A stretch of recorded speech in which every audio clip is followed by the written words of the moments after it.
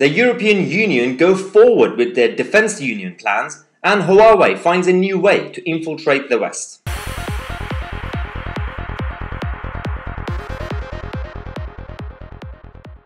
Hello everyone and welcome to the first video of the day. It's been an interesting couple of days. For years and years, Remainers and rejoiners told us that the European Union do not have any ambitions towards harmonizing countries' defense policies. They have no ambitions towards centralizing everything. But we even heard from Nick Clegg once in a TV debate. He said that even mentioning the idea of an EU army is a dangerous fantasy. It's just a sinister conspiracy dreamt up by Brexiteers. It's like saying the moon landing was fake or Elvis is still alive. That's what they said.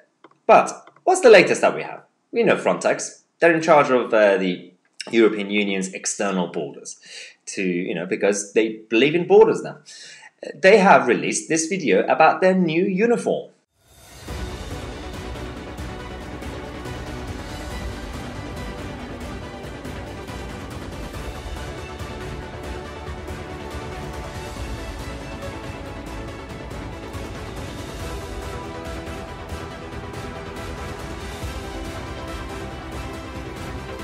Well, they seem very, very proud. They actually tweeted that for the first time, the European Union has its own uniformed service. The European Border and Coast Guard Standing Corps. Yeah, so this is how they start. And for the past couple of years, especially, documents have been coming out from Brussels talking about harmonizing and creating the defense union. Macron has been talking about it. Merkel has been talking about it. Guy Verhofstadt is obsessed with it. And we have this now. A universal uniform for all the 27 member states. This is how they do it.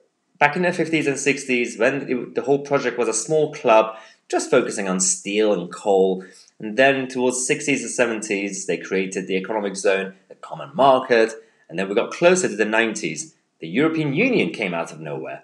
They always do it gradually. They progress very slowly without you even realizing, and then one day you wake up, and NATO's gone because the European Union have taken over because they think that they can centralize and harmonize everything and they could defend the whole world like it's just some sort of Star Trek fantasy land. This is how they do it. But let's talk about Frontex. Are these people actually competent? Do they know what they're doing? Can we trust them to protect the continent of Europe? Clearly not, because recently we had the Greek security forces going slightly aggressive against the migrants and refugees who were entering the European borders, up to a point where they basically started a pushback campaign. They sent them back. They turned around the boat, turned the boats around, and that actually violated international law.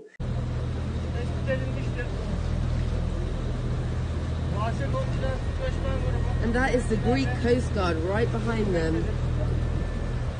It's the same European Union that are very, very concerned about international law. They criticise the UK and Brexit because, it could have broken international law, what Boris Johnson had planned.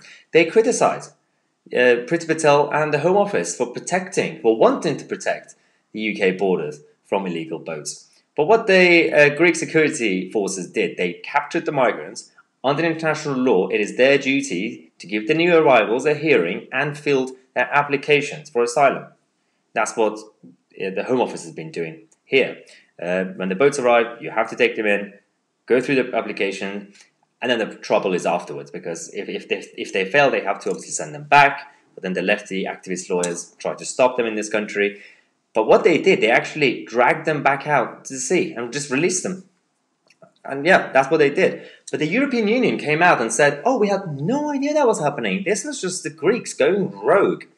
Is it true though?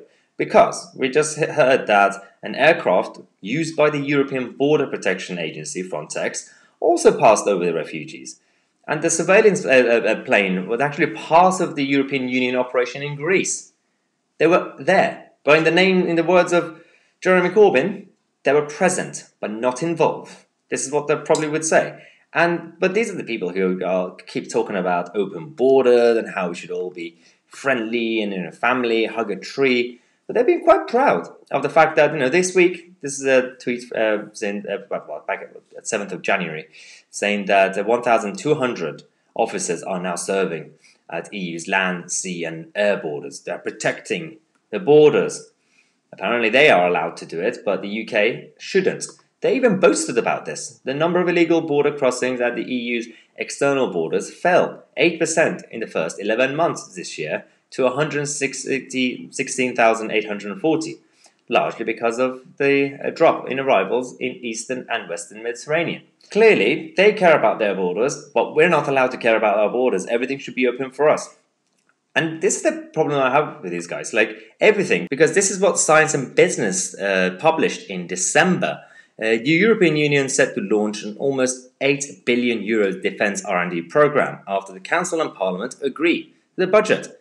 Now, this will make the EU third biggest investor in defence research in Europe.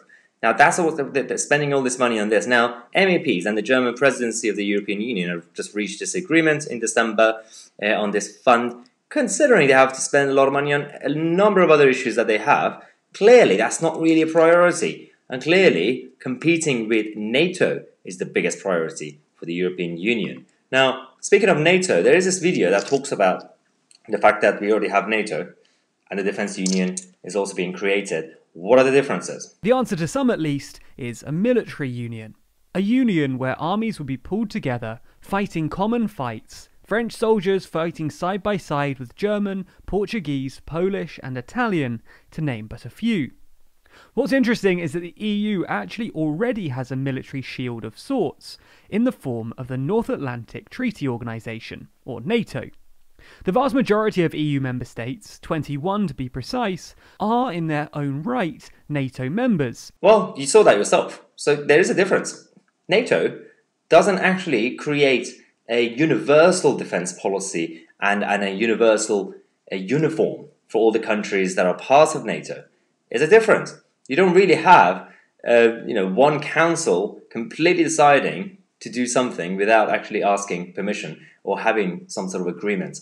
Everything will be centralized if you go with the EU Defence Union. Now, on the plus side, the EU Defence Union is unlikely unless they get rid of vetoes, because a number of countries in the EU member states, the 27 countries, not all of them agree with it. So it's very difficult. As long as they have vetoes and as long as they have votes, it's not going to happen. But the vetoes might go away very soon. In the middle of all this, we are going through a lot of crises in the West, with China and a number of other threats. China and Huwaei, according to CTAM, are now planning to change their route because of the sanctions that they've been under, especially since President Trump introduced them from America. They're now, this is obviously the sanctions on their hardware, all the products that they have. They're now transitioning into focusing on software and data instead of actual hardware. That's very sneaky, but in a weird way, quite smart. So they will likely transition it towards software and moving on from the hardware supply, because they have to shift because of the sanctions that the US introduced. So what they now want to do is that this is actually even worse, because the CCP and the companies that are backed up by the CCP, the Communist Party, have already shown a lot of skills when it comes to data and software. So be very, very afraid, and do not rely on the European Union to defend the continent, considering this is the same European Union that have made a deal with China and the Communist Party. And these people want to replace NATO, apparently, with their weird uniform, with the weird hat. What does that even look like? It makes no sense. So this is what we have. And the European Union, who always say we are so united, and if you leave us like Britain, you will be isolated because you need us more than we need you. Well, clearly that's also not true. Because now they've come out to say that all the things, all the threats that the UK will have to face when they become isolated, not independent, always been a lie. The latest that we have is that the mobile phone operators are now being told that they don't have to introduce roaming charges for British citizens who arrive in Europe. So that was supposed to be part of a negative impact of Brexit. That when the middle classes travel to Europe, they have to pay about £5 extra to have some credit for a month for the roaming charges. But no, the European Union know that they need the Brits to go to Europe, to travel, to work, to live, just a holiday. So they've already said they will not be bringing back the roaming charges for Brits who are travelling in Europe. That's the thing we have. I mean, on this channel, well, I am going to focus a lot on the EU Defence Union in the next few weeks and months, so make sure to subscribe to the channel. I'll give you all the latest updates, and don't forget to become a member of the channel. You get a lot of perks. Tomorrow we have our weekly video call with the members. So if you are a member, check out the community post, community tab on the channel. If you're not a member, sign up. Become a member, you get a lot of perks and benefits. Thanks again for watching. I'm Mahyar Tousi. I'll see you guys in the next video.